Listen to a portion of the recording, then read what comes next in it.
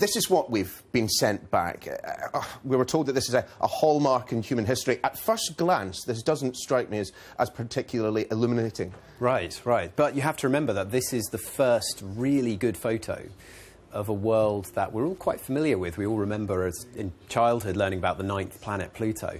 But really it's just been a point of light to us before, or a mark on a star chart for 85 years. But now here it is revealed in detail, and tomorrow, assuming all goes well and the images come back, we're going to see it in at least 10 times this level of detail.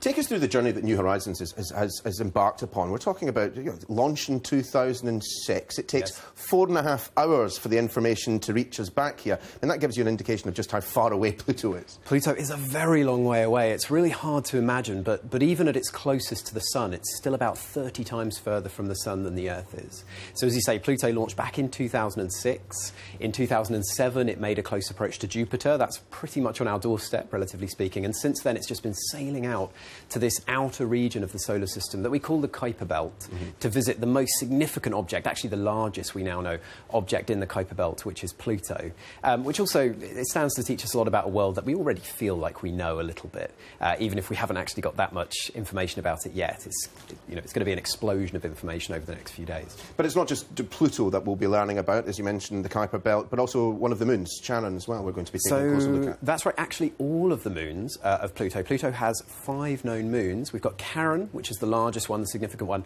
and then more recently we've got Styx, Nix, Hydra and Kerberos, which are all much smaller. I'm sensing a mythological nod there in the naming. This is within the mythology of the Roman underworld, where Pluto is the god of the Roman underworld. And so all these moons are very appropriately named. Now, they're much, much smaller. Charon and Pluto certainly are the significant ones, but actually studying the composition of these smaller moons will help us to understand more about the evolution of the Pluto system, which seems to have had quite a complicated past. Now, explain to us, the probe itself, New Horizons, has gone dark at the moment. We're not hearing anything from it. Now, why is that?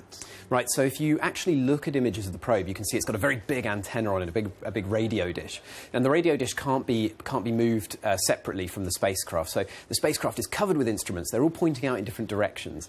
And what the spacecraft has to do is actually turn itself around to point the cameras at Pluto, Charon, and the other moons of Pluto. And in the process, the antenna has to be pointed away from the Earth. So the spacecraft has gone dark. It's been given this predetermined flight plan to carry out, and hopefully we're going to get a phone home a little bit after midnight tonight, our time, when the spacecraft will begin to downlink, that is, to send back the high-resolution data. And this high-resolution data, I mean, information we've had up until now has been limited to a few pixels across, essentially, but this high-res data giving us an insight into the origins of the solar system itself. Absolutely. So we think the Kuiper Belt is a relatively untouched and almost primordial part of the solar system. It's so far away from the Sun that much of the chemistry in the Kuiper Belt hasn't been destroyed by solar radiation or affected. So the Kuiper Belt actually teaches us what the solar system, what the inner solar system may once have been like. And that kind of helps to fill in some of the gaps about our knowledge of the formation of the solar system. But also there's this really interesting idea that Pluto's a bit of a treasure trove of secret